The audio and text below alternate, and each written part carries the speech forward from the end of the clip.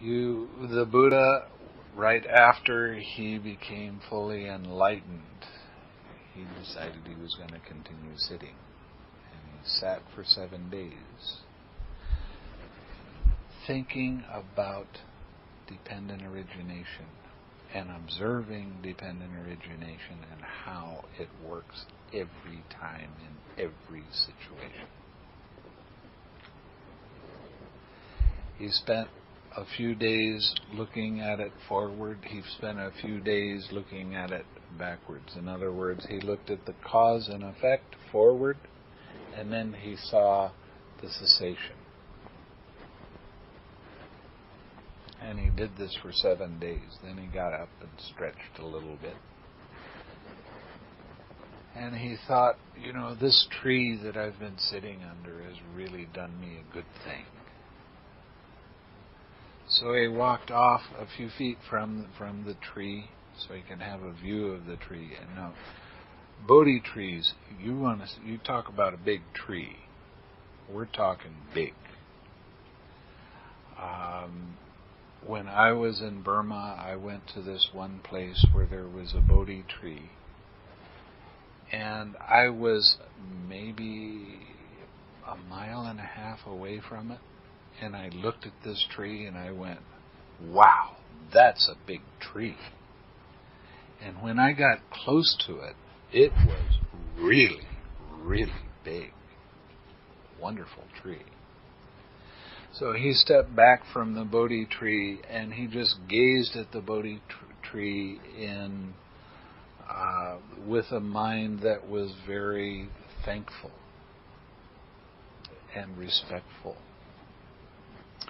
And then he went to different places and sat for a week here and a week there under this tree and that tree. And after 7 weeks, then he started thinking about whether he really wanted to go to all the trouble of telling other people about this.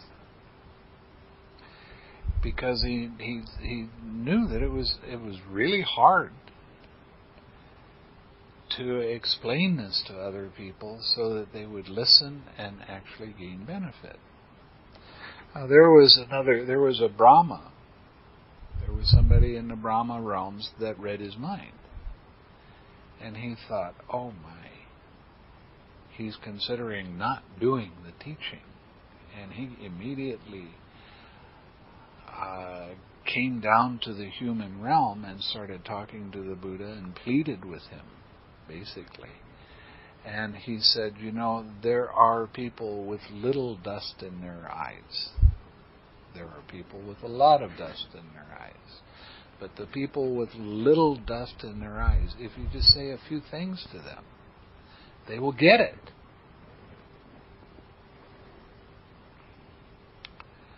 So the Buddha, because he had all of these psychic powers by now, he surveyed the world and he saw, yeah, this is true. There are these beings that have a little dust in their eyes. So it won't be too tiring for me to teach them. And then he thought, well, who should I teach first?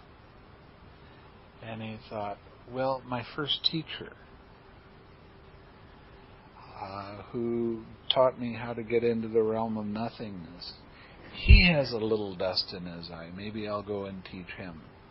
And the Brahmin that had come from the Brahmaloka, he said actually he died a week ago. And the Buddha looked with his psychic ability and saw, yes, that's true. Now he had died and he had gone into the realm of nothingness, where there's no body. So there's no way for the Buddha to be able to teach him. You have to have a body to be able to taught this kind of thing. So then the Buddha started thinking, well, okay, he's dead and gone. Then maybe I will teach my second teacher, Brahmaputra. He has a very little bit of dust in his eyes. Suppose I teach him. And the Brahmin said, actually, he just died last night. And the Buddha looked and he said, yeah, that's true. These guys are really missing something great here. So then he started thinking, who else could he teach? And he realized that these ascetics that had been with him from the start of his being a monk or an ascetic, they were actually pretty wise people, and they would understand reasonably fast. So he decided that he would go and teach these 5 monks. And they were some distance away. Now, when the Brahmin started looking around and he saw that there was some merchants that were coming through with their goods. And he went to these Brahmins and said, if you guys really want to make some amazing merit, come and offer food to this ascetic. It will be to your benefit for a very, very long period of time. So they did that. But the Buddha didn't know how to accept the food because he didn't have any bowl. Remember, he threw his gold bowl in the river. It sank. Not around anymore. And the Devas, Saka was one of them. I can't remember the names of the others, but they read the Buddha's mind and they said, oh, he doesn't have a bowl. So they took all of their bowls and made it into one. There was 4 of them. And created a crystal bowl. And they brought it down and it appeared right in front of the Buddha so he could accept the food. And he used that same bowl for the whole time that he was a monk, or that he was alive. So the Buddha used a crystal bowl to eat out of. Now the story goes that the Buddha wanted to make these merchants very happy. And he told them that he was fully enlightened. And he said, because you've done this, what I'm going to do is I'm going to pluck out some of my hairs and give them to you. And you can use these as remembering me and making your mind happy and all of that sort of stuff.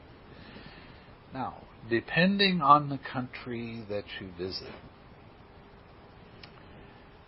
if you're in Burma, they say that it was Burmese merchants. And when they left the Buddha, they came back to Burma and they took these hairs and they made a pagoda and put them in the pagoda. I have some real troubles with this because I have visited many pagodas in Burma and all of them have his hair relic in them. He would have been more than bald, I'll tell you.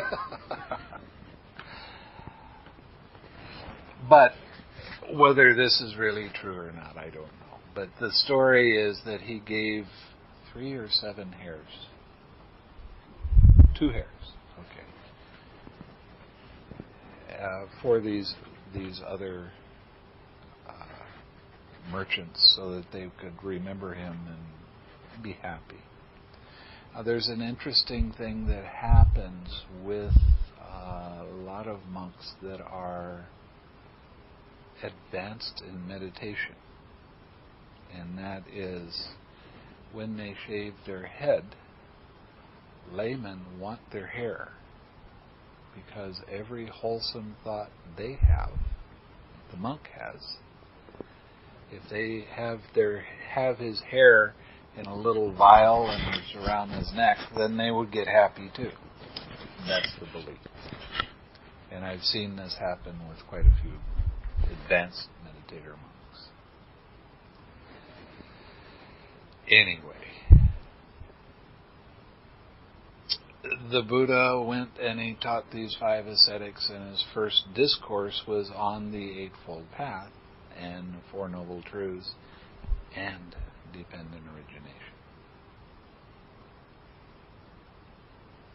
And that's how all of this came to be.